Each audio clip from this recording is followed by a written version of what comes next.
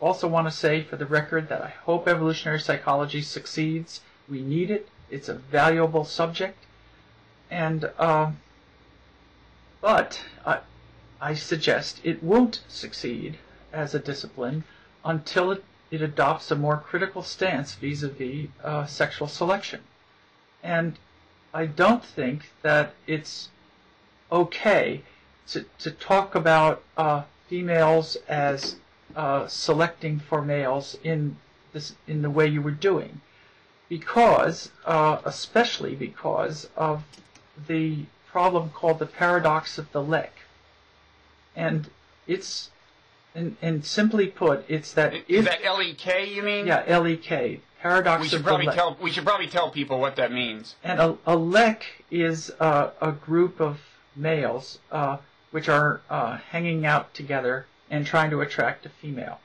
But the paradox of the lek, which doesn't really have all that much to do with leks per se, is that if females are continually selecting males for certain traits, like robustness, to use your example, then after a few generations of this, say 20 generations, all the males should have the traits that are being selected for.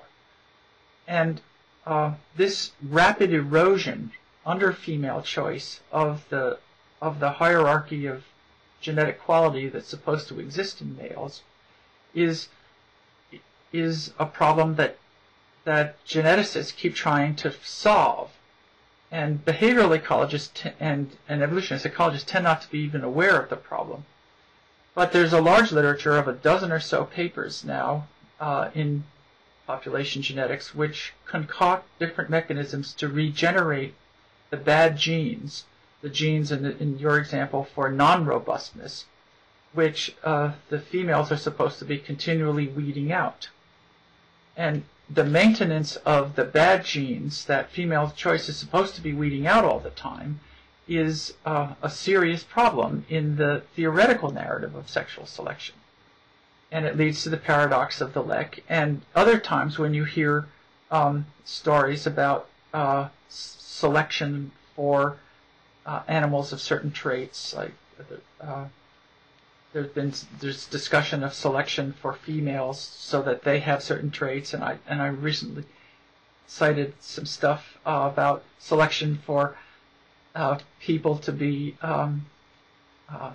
cooperative and empathetic, which would lead to the paradox of what I call the paradox of the saint. Whereas if people were being selected to be all empathetic, then everyone would be empathetic after 20 generations. And if males were selecting females to have a certain trait, then they would all have that trait after several generations, which I've called the paradox of the creche. This keeps recurring, and you always need to keep regenerating the bad genes that to explain why the selection, even the preference, continues. Yeah, well, I mean, of course, there are explanations, and evolutionary psychologists kind of grapple with this and are aware of it, that can explain the preservation of diversity within a population, such as frequency-dependent selection and so on. But there's also just the fact that kind of, if you measure things at a sufficiently fine-grained level, you will always find diversity, right? In other words, like with empathy, you're saying, well, why isn't everybody really empathetic? Well, you would agree, I assume, that every human being who's normal has empathy, and they do deploy it sometimes, right? So it is a species-typical trait to have empathy and deploy it at least sometimes, and that's something, right? I mean, and in the case of empathy, there's a very complex subject as to why people would deploy it in different ways. And I think one point you make, which is certainly true, is that in a lot of these cases, the pattern of deployment and the extent of your empathy is going to be shaped by developmental experiences, for example.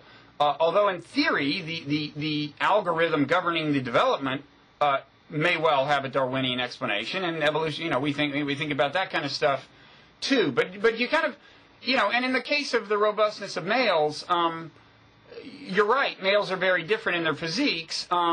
It's also true, on the other hand, that there's a very clear and substantial difference between the size of the average male and the size of the average female.